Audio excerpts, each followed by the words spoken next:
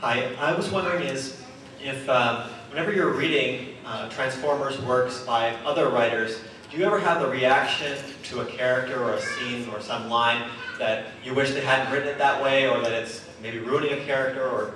You know, I feel, you know, for my own sanity, I have to kind of slightly, you know, take a step back from, you know, thinking that other writers are ruining my plans or my characters or something, because that's just ridiculous, you know. I mean, you know, there's got to be room for other writers to come in and lay their interpretations on things I've set up. So, no, I tend not to sort of look at them in that way. I mean, I'm obviously always keen to see what's going on and to know what's going on. So, you know, if I do have to jump back in, I can.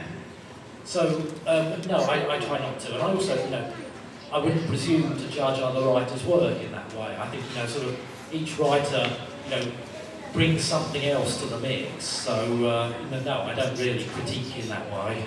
Thanks.